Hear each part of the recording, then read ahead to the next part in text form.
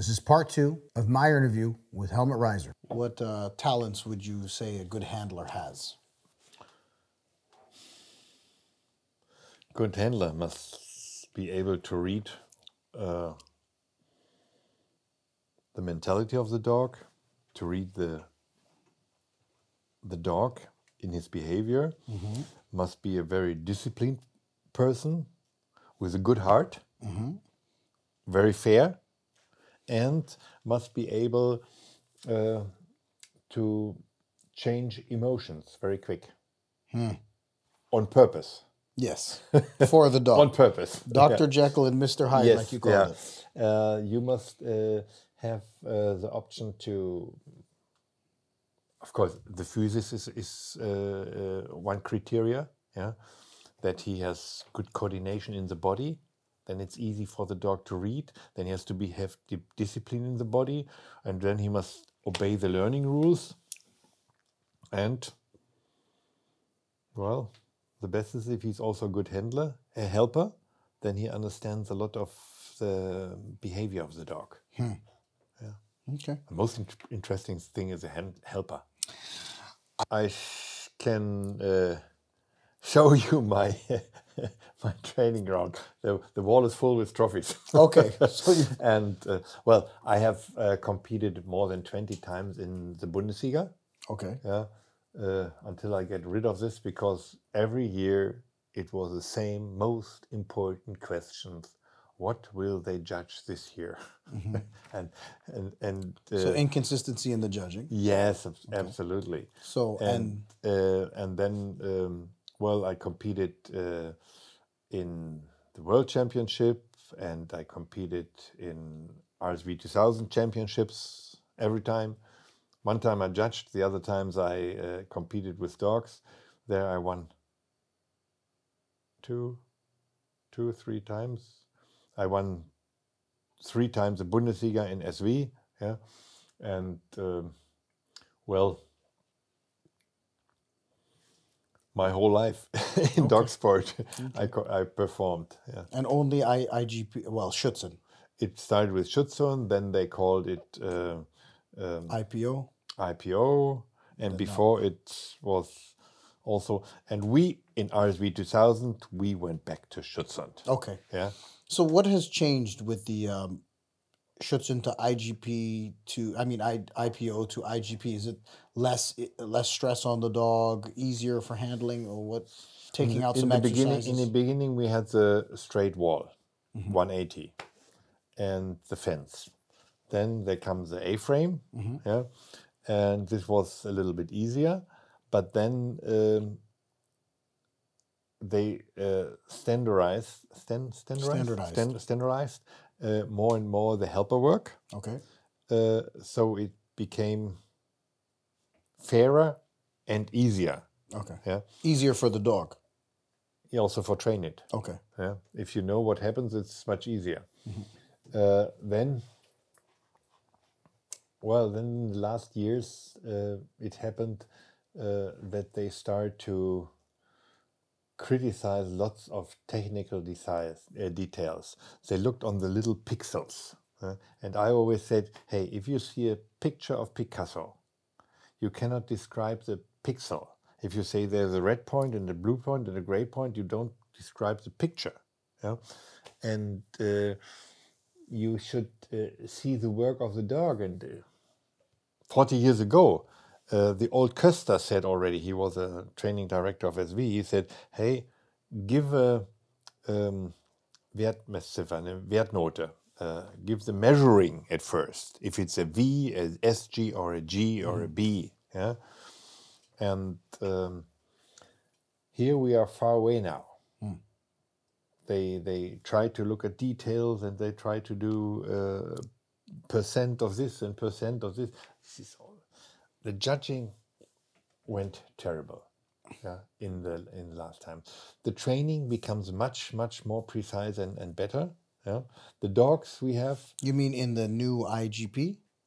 Over the years. Okay. Over the years up to the IGP. Yeah, and judging became awful. Training became better. But training became better because trainers are developing. Yes, but we lose in the last years lots of base. Yeah, so we lost many people who do dog sport, and I think it's a dying sport. Well, it is in Canada where I am. If things don't change, and if the politics in the dog sport don't change, they will not make IGP surviving. Okay. And it depends also to the sensitivity of the society. Yeah. Okay. We have lots of problems to go along with our dogs. We have no lobby. Yeah, we have no lobby, and the dog handlers, they are obedient. They don't say the truth. They do their training in halls or somewhere where nobody looks, and so we are criticized everywhere. And this is no good for entertainment and public relation. Yeah. Okay. What would you like the new generation to carry on from the past? I think at once as my practice and the employees and the apprentices, the learner. Apprentices, yeah. I get no apprentices. No apprentices. We lose the whole generation. Yeah, you have no young girl which is normal, which doesn't make the whole time this, and is able to concentrate. Yeah. And if you say, "Hey, you have to," they quit. Gone. They quit because the whole education is in a way that they destroy the young people. They are eloquent. They can talk. They are all very selfish. But we lost lots of values, and I think this shit comes from this shit what Adolf Hitler did. We have no discipline, we have no obedience, we have nothing. This is all out in Germany. Yeah, we have only self development. We have happiness. We have all this. And if you work this job 8 hours in halogen light, in accord work, you have to be very concentrated. Yeah, and this stress your nerves. And if I have a girl in the chair who's happy and Make it worse. you cannot work with this. You cannot work with this. And with the smoke, after 2 hours, they need nicotine or they get these hands. Their hand is not quiet and calm. Yeah? And if you say something, you have to be disciplined. If you say this to the parents, "Oh, my child," and yeah, this is very, very difficult. And I don't get these young people for my job. Yeah? You see, who is some clever goes to high school and university. Yeah, and what you have in the basic schools, yeah, they have everything, but no concentration, no focus, no discipline, and this is something you need in dog sport. Yeah, Something you need. If you have no focus, no discipline, yeah, and you always think for your own personal comfort, and if you only want to have happiness, yeah, you end up in depression. Is where you end up in the long term. Of course, yeah. And this is something I see not only in my job.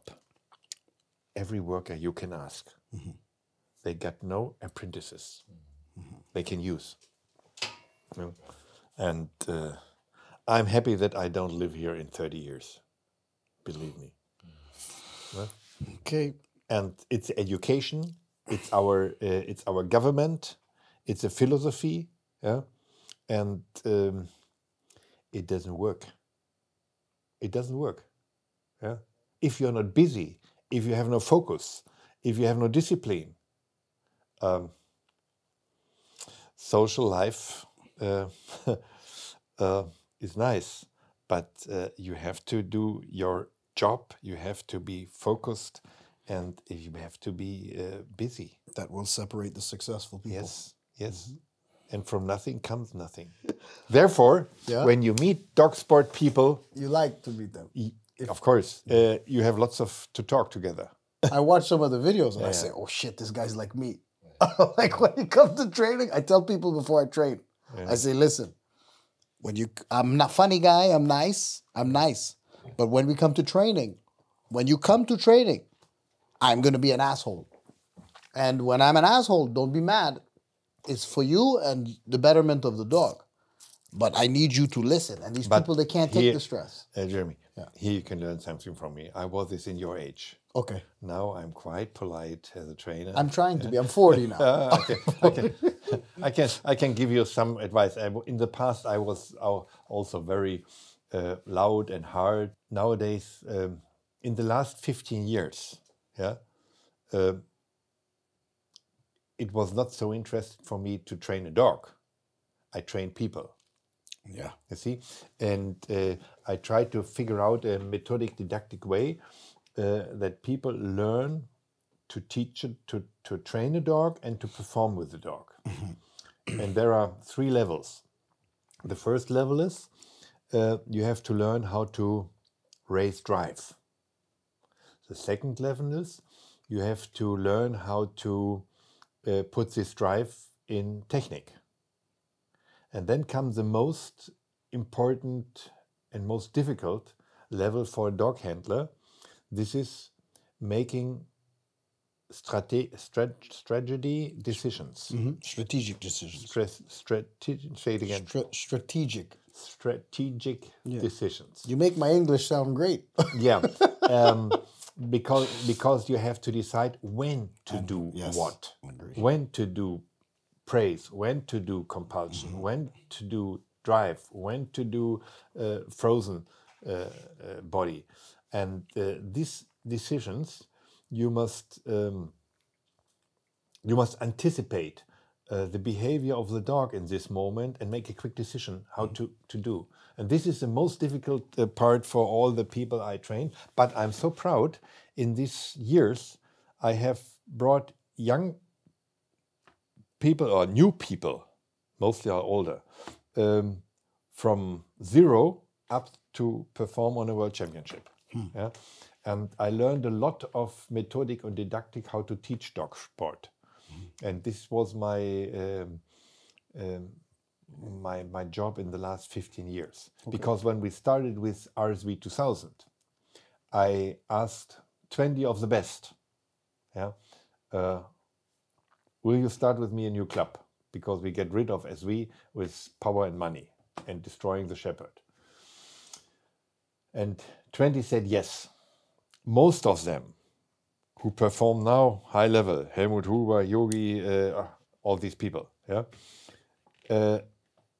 they learned with me in the club, and I can understand them. They are now very good, and then they quit and they want to perform in the big circus where everybody sees them. And we cannot build up in 10 years what is built up in 100 years. And so the big circus is WSV and FCI championship. So they quit RSV 2000, take their knowledge and go there. I'm happy by this. I'm happy by this, that I created people who go on in dog sport. I'm a little bit sorry that they are so selfish and not and don't give their knowledge and their help to the people. Mostly they do this for money, but not in this ideal way we do it. But it goes on with these people, and therefore it's good. Who is more important to you, the male or the female, in breeding and or in training? A good breeder always breeds with the mother lines and keeps the mother lines. And yeah, of course, the male brings more influence to the total breeding because he can make many matings. A female produces, when it's much puppies, maybe 50 to 80 puppies in life. And but for breeding, the female lines are the important things. Okay. And of course, with the males, you bring in good things also. Yeah, performing with the dog. Well, a male has more power. Yeah, I like to show males, but a female is especially in the modern judging style. The more adaptive dog, the more easier dog, and the more precise dog. So I had both. I had males. I had the first dog I had was on a big trial was Marabusecker Schloss. Ne? Then I had males. Then I had Dame. Now I have inlay. Yeah, and a male has a little bit more power, but a female has also something. Which country is leading in dog sport right now, or IGP specifically? From Southeast Europe comes in the last years lots of very good work, which is in Slovakia, in Czechia. Yeah, before it was in the beginning it was Belgium. Yeah, it was Germany, and then the next. This was talking about the 80s. Yeah, and then comes from Europe, Belgium, with Ronnie van den Berge and the whole group they had. Very small group, but super people, super dogs. And when I was a helper in their trial, I said to my friend Rudi, Rudi, I think we will buy our good dogs in the near future from foreign countries. Yeah, because they had very good breeding and very good handlers. So afterwards came up very quick America. Yeah, nowadays they are not so. Everybody is struggling, and politics. Yeah, but America was a time in sometimes very good, and nowadays then comes Sweden when Robert Jönsson and Pierre Wallström they learned at me. Yeah.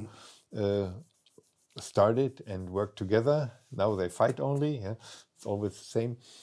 They brought in Sweden a very good style, and nowadays it's Czechoslovakia, Slovenian, and there in the southeast. They have good breeding. They have good trainers, and Josef Adamucin has a big influence there. Who?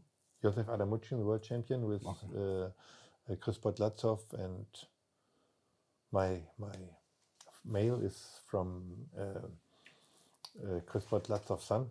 Okay. Very good breeding. How do you pick a puppy, and what do you look for in a puppy? At first, the bloodlines. Yeah, I look to the parents. Well, in the last years, I bred always my dogs myself.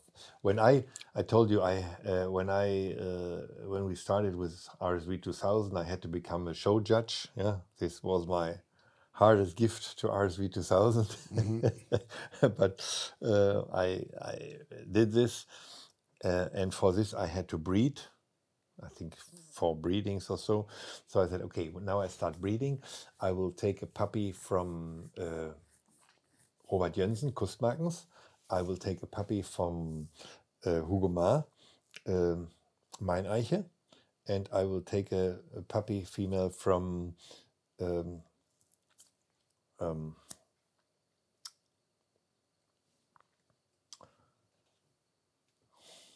he was president in RSV 2000, Eugen Ecker. Okay. Yeah, and they were breeders of good working dog lines with good mother lines, and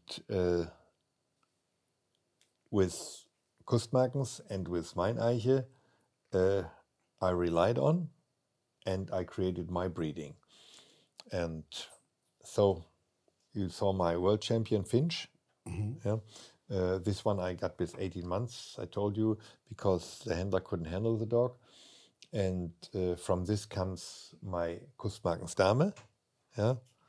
So I stood in this line, and with the Meineiche, I stood here with inlay in this line. Okay. And No, but how did Well- you pick your individual puppy? Do you look for traits, character in the individual puppy? Is he the one that's noisy? Is he the one that's beating up everyone? Is the no, when I have the opportunity to watch at the puppies here in my kennel, you see very quick which is a active dog, which is the most dominant dog, and if it's a litter where the parents have high drive, take the normal one, which is not very spectacular. Okay. Take the normal one. Okay. Yeah. And here with Marco, I took the darkest one, but he was together with his brother the most dominant one. Okay. And I don't test so much with the puppies. I look at the and I don't play with them. I let them run around, and of course I put them in a different environment and see what happens, who is relaxed and without is not impressed by this. Yeah, this is something when you have a dog who's the same everywhere. You don't have to train when you go in the stadium. It's a stadium like every stadium, and this makes it easier. If you have the dog with good nerves. A lot of people like police work, they want the dog to push, stay pushing on the bite, or KNPV, which is the Royal Dutch Police. They don't want the dog pulling. They want the dog pushing. Do you have an opinion on that? I don't like this pulling because this is green-blue. Dog wants to go away with The pulling. the pulling. But with Schutzhund, don't they have to bite and pull? Yeah, and the gray is going in and bite. Okay. So they want the gray dog. Okay. I like this too. Okay. But you lose points in IGP. Okay, so you want that's actually a good answer. Yeah, I think it's a good answer. This is one of the big mistakes nowadays. Huh? They take this dog. Well, somebody will take a dog that pulls and say it's shit. I don't think that's the case. Yeah, but they get points or they get applause in the stadium when the dog makes bites in the flight and pulls back that the helper cannot run. Yes, in IGP. Yeah, I know. 40 years ago. Oh, this is not good. You don't like this. I'm open for this. I'm open for this because you get points for it. But I know it's a blue behavior. Huh? And This was an answer I wasn't expecting you to say. it's a blue behavior. And when I teach my dog, I wasn't expecting this one. when I teach my dog, then I teach my dog green and not allowed to do the grain, just make green blue. Yeah, I don't like it, but I get points for it, so I have to train it. I know, doesn't matter what shit they decide what we shall train. We can train it because we understand what it is. Of course, I like the dog who bites and is active and is dominant. And when you say aus, he makes wow. Yeah, you lose points for this. So my female now, I make her blue in the biting. She attacks and then Stays quiet. stays quiet, not allowed to fight. Only when I say aus, she can bring out the gray. And she likes the gray. You saw this when you come over the yard? Yeah. Yeah, she likes it. Yeah, and in the biting phase, I block it totally. Yeah, and I know how to do it. That's more killing prey, though, going forward. No, you just teach the dog if you can get it, you have to hold it, and if you try to fight, it's hell. Yeah, Okay. and some do it with hands and with voice. Some do it with electric. I never do it with electric because what I saw is when you make a green blue with electric, it happens always when there is real stress on the dogs. Yeah, on the long run. Yeah, Courage test. The courage test. out, Yeah, they don't want to let because go. they learned in the highest stress, green, blue. Yeah, this is what you teach on the dumbbell. She has to go quick and freeze. Yeah, and the same you can teach in Schutzdienst. Catch and freeze. Yeah, and if you do this very smart, it's the dog learns this. Yeah, but the talent, a green, blue talent, picks it. We figure this out in our Talentsichtung. You see, we have with 12 months a Talentsichtung in RSV 2000. We get 60 parameters from the anatomy. We get 20 parameters from mental parts. Yeah, and we look for the thresholds, for the green, for the gray. We look how it works together. We look in the biting phase for the green, for the gray. And when the dog is threatened, attracted, you give him a bite. And you make for 5 seconds waves, which is green behavior, or tight leash, whatever. Yeah? So green. And now you go and make a defense attraction, that you make this block with tightness in the body and stiff arm. You have two things. One dog goes in this conflict and pulls away, and one dog makes this. This is a green-blue. This is a green-gray. And then you see lots of the mental talents of this dog. And if I have a green-gray dog, I teach him make green-blue. And if I have a green-blue dog, I teach him be confident enough to rebite. Then you get your reinforcement. And so you can tricks everything you want. Okay. Yeah? But I like this dog who has Courage. eggs, yes. Eggs, balls. Balls. Have you ever proofed a dog for no equipment for combat? For no equipment? Yeah, like not IGP, just no equipment, period. Dog to bite, civil. Civil. Well, we have this full stewed, yeah. Okay. And No muzzle work. mother work. I don't do myself, but when the police comes and they want this, okay, then I do the mother work. And Okay. but it's not my thing. Specialty, yeah. Yeah. Okay. Because the grip work is so important in our sport. Yeah. Yeah. Yeah. No, it makes sense.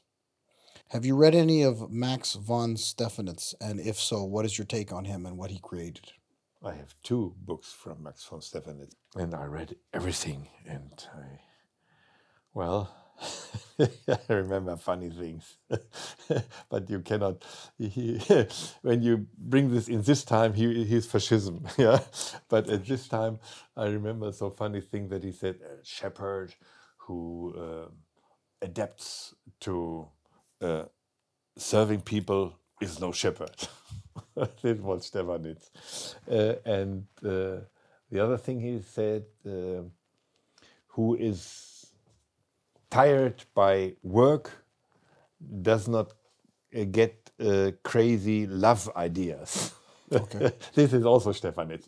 But he was very busy. He writes down a lot. He has lots of knowledge from dogs. And he was very creative. He tried everything. He put in dogs with long hair, white shepherds, everything he puts together. And by this he creates a breeding. I think he was a big kynologue? I don't know. Kynologe? He was a big kynologue, someone who understood kynology. Kynology? Chronology? Kynology. I don't know. This is a science from dogs. Okay. Yeah, and he understood a lot.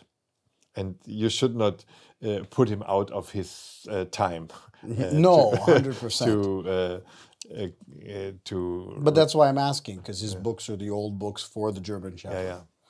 So, okay. And it was interesting how he. It was very interesting how he interpreted anatomy for work. No? nice is what is good for work. Yes. And when I started as a judge, show judge, I learned a lot about anatomy and working, how it deals together. For example, what I did not know, a friend, he's a judge, show judge, and a working judge. He said to me, Helmut König is his name. I don't know if he still is. He was the area president of Saarland. He said, well, these GDR dogs with these short legs and this heavy chest, they cannot jump the meter fence because the heavy point of the body is too much in front. Yeah?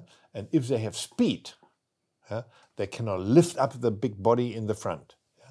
And so, and this works. I see these dogs with this 50-50. Yeah? Stefan says 55 legs and 54 chest. Mm-hmm. Yeah? And they move much better and they jump much better than these 50-50 dogs. Mm-hmm. And with more weight in front and more shorter legs. So this makes sense. Then the way how he described that the energy comes from the back and the dog has to stand lightly behind. What does this mean? This here is a biggest joint. Mm-hmm. Yeah, and when the dog is standing under the joint, then, like a donkey, he can carry a lot of weight. Mm-hmm. If he's standing too much behind, he's very quick because he can move long way to speed up the shepherd. Mm-hmm. Yeah, and the shepherd should stand lightly behind this, so the energy goes up and forward. And this is something he knew already and he described more than 100 years ago. And this is very effective physiology. Yeah. So he has my big respect. Okay. Well, he's been dead since 1936. Yeah. So, but he's brought a lot for the German Shepherd. Yeah, he brought a lot. Yeah. And okay. After this, they destroyed a lot. What is the best way to develop a bond or relationship with your dog? A bonder? A bond, a relationship. A bond relationship with a dog. Mm-hmm. Heart and authority. Okay. And discipline. Okay. And clear communication. Yeah. Okay. And the first thing, everybody who comes to my training field and wants to train with me, it's not allowed to laugh. Make hee. Why? Shit, I'm getting kicked out right away. Why? Because humor, a dog does never understand. A dog doesn't understand humor. What is humor? Humor is, I have conflict, I show my teeth, this aggression, and I damp this with happiness. Yeah. So we are hyperactive because we have a conflict. And if someone trains with me, he is always in conflict. I say, make this, move in this way. He cannot do this, and then yes, I understand. They become. It's not black and white. Yeah, dog doesn't understand this. Mm-hmm. Yeah, and therefore someone must learn to be clear and never laugh with the dog. You can be happy and make drive and everything, but if you have communication problems, humor dog never understands. Yeah, and this is something you should not do when you train dogs. Be serious, with much heart, with much discipline, consequence, and then it works. Okay. You mentioned Bart Bellin. So yes. You speak to Bart Bellin, or you know Bart some is a good friend of mine. Okay. Any other good trainers that he calls nearly every month for a short update, for a short talk, and do you know how I met him? How would I know? Bart Bellin's a good trainer from Wilfried Lüneberg. From where? Fifi Lüneberg Okay. is one of the Belgium. biggest dog handler in SV. He was in the past, then he got a stroke. And nowadays, Bellen? Fifi Lüneberg, Oh, Wilfried Lüneberg. Okay. And he was one of my best LCC. He was absolutely genius until he got the stroke. And he can say only this way to you because he's limp on the right side. Yeah. And he once said, Helmut, there is a Belgian guy in the dog school in somewhere. We must go there and listen. Okay, we went there. Looked at this. Star of the Belgium ring. Well, it took some while, and then I just asked the question. Are you Helmut Reiser? He asked me. I said yes. And this was love on first sight. And so 2 weeks later, we met again for some training together. And then it happened, I don't know this, I think it was 1992, where we had this big seminar in the stadium of Colonia. Nee, it was Betzenberg Stadion. Kaiserslautern, it was Kaiserslautern. Or the military bases.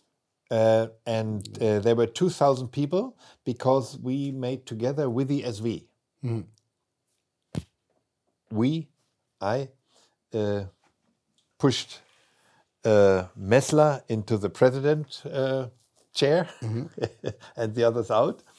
And then we said we make together for SV. And I hoped we could now create a good dog sport and a good training in SV, but it didn't work. And and this was a seminar where Fifi Lüneberg, Bart Bellon, me, Günter Diegel, and Dr. Baumgartner from the politics had talks. And we also had some practice parts.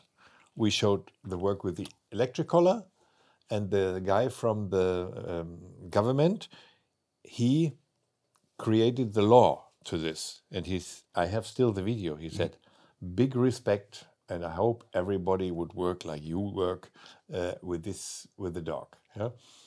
And this was the start of Bart Bellon. And since this seminar, everybody knows him, and he started to do seminars, and he makes his job, and at the end he makes lots of seminars every weekend. And we called every month and made an update that said, Bart, we must use the same terms. And